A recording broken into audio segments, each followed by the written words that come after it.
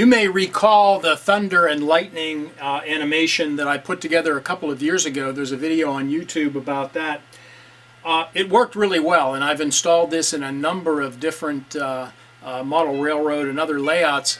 I've got one where there's a castle and the thunder and lightning is as though the wizard inside of the castle is doing experiments causing thunder and lightning. There's another where we have an explosion in a mine, and we use this along with the sound of a dynamite explosion to simulate that. And a friend of mine used this as for a volcano eruption that he has on his HO module. The only problem we ran into with this, and I had a couple of people comment about it, if you're observing a thunderstorm, you see a lightning bolt, and sometime after that you hear the thunder. The only time you see the lightning and hear the thunder simultaneously is if it's right in your backyard. Sound, as you know, travels quite a bit slower than light. Light, for all intents and purposes, it comes instantaneously. Sound travels at about 1,100 feet per second at sea level, and it can take 5 seconds for a lightning strike that's a mile away to have the thunder reach you. I wanted to make a modification to the circuit to do just that, to have the light go off and then some period of time later the thunder to be heard. But the circuit that I put together, and this is the prototype that I've been working with, uses an Arduino and a DF player, which is an MP3 player, and there's just not enough horsepower in the Arduino to do a real-time delay, be able to collect all that data, store it, and then play it back sometime afterwards. So I started thinking, well, maybe there's something I can do with the MP3 player, with the DF player, to do just that. And it occurred to me, we're only using one of the 2 stereo channels in the DF player. I mean, it's a full stereo device. There's a left channel and a right channel. We're only using monaural sound. We use both the left and right channel, but we make the sound track identical in both of them. If I could split that and have one of the channels trigger the lights, the LED, and the other one be delayed some period of time just by moving it in the file to trigger the sound or play the sound, that would give you the effect that you were looking for. That's exactly what I did, and here's a demonstration. If I can find the push button. You see the LED blinking violently. That's the strike of the lightning bolt. And about 3 seconds later, you get the audio coming out of the speaker. Let's do that again. Thunder, or excuse me, lightning.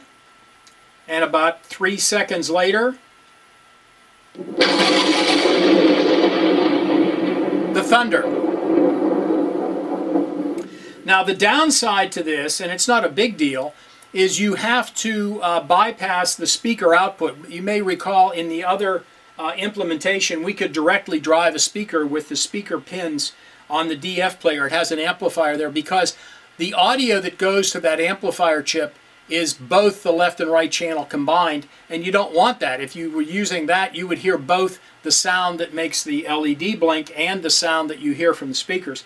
So you need to use what are called the digital to analog output pins. There's a DAC left and a DAC right, and that's what I'm doing here. I've tied the digital to analog for the, I believe it's the left channel, goes to the analog input on the Arduino. The other channel goes to an old set of computer speakers here, or you could use speakers from an MP3 player. It doesn't really matter. But it needs to be amplified so that when the sound comes out, it's quite a bit louder than the output from that digital analog converter. So I can use the volume control to adjust that, which is also kind of nice. I'd like to move to the computer now and show you a little bit about graphically how I set up that file and how it operates. What we're looking at now is a program called Audacity that's used as a sound editor, and on that program I have a typical sound file that we would have used in the original implementation of the Thunder and Lightning. Let me play it for you. You see the cursor moving along. This is about a 7-second clip.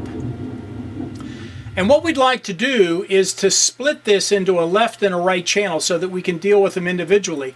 First thing you need to do is click on this little caret and choose Split Stereo Track. And you notice now I have two boxes. I have a box for the left channel and a box for the right channel. Now you may recall that the right channel is the one we want to listen to. Well, if I play this now, they go off together. What we want to do is take this one, the bottom one, the right channel, and we want to move it to the right, let's say 2 or 3 seconds. So how do you do that? Highlight it with your cursor, edit, delete. Let's find the one up here. Highlight all of that, edit, copy. Set the cursor, I'm going to set the cursor down here at about 3 seconds. And now click edit, paste.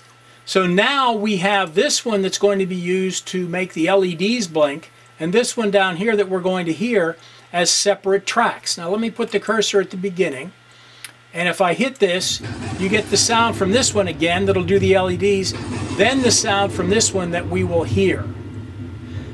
In order to get that all to operate properly, I'm going to click on File, Export Audio.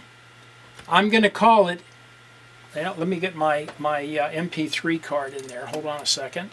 I'm taking the micro SD card out of the DF player, putting it into an adapter hooked up to my computer.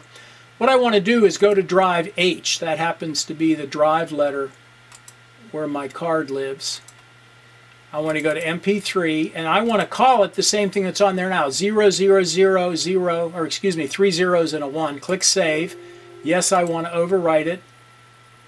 Okay. Now, if I take that card out of the adapter, put it back into the DF player, what I'd like to show you, okay, I've got that plugged in. What I'd like to do now is to go back to the beginning of this file. I'd like to hit the button that starts the thunder and lightning animation at the same time that I press this. But before I do, I want to make this one mute. Notice how it went gray. I don't want to hear this one. That one's only going to be giving me the lights. I want to see if I can get a simulation of what's going on. When I hit these both, hit the button and the play button, see all the LED is coming from the top one, and there comes the sound from the bottom one. Let's do that again because that was kind of fun. I'm going to hit the button for play up here and the button for play on the Arduino. We're getting all the blinks from the one that's moving, all the sound from the second one. Okay, the only other thing that you need to be concerned about is the value of the number that the analog pin on the Arduino is reading. If you look at my web page, you'll see that I chose a number of 900, a value I should say of 900. And if you want to figure out on your system if it doesn't work quite right with 900, make sure you bring up the serial terminal program, which is this. Let me get the Arduino back again.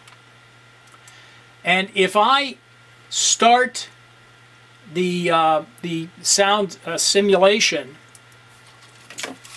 notice the numbers flying by. Those numbers are what is coming into the system from the analog pin that's connected to the left channel of the stereo. The important thing is right down here, and hopefully you can see this.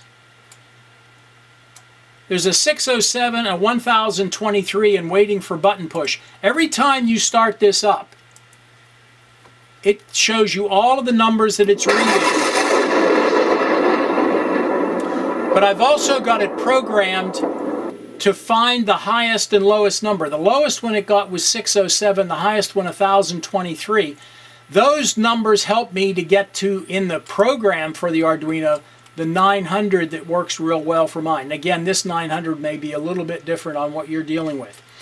Now, as a last comment, the one bit of software I want to modify, and I'll put this on my webpage directly, I would like to give you the opportunity to choose from 5 or 10 or more audio files so that you can have some of them coming when the thunder and lightning, let's say the lightning strike is real close, or another one where the lightning strike might be a couple of miles away. So I'll add that here in the next couple of days.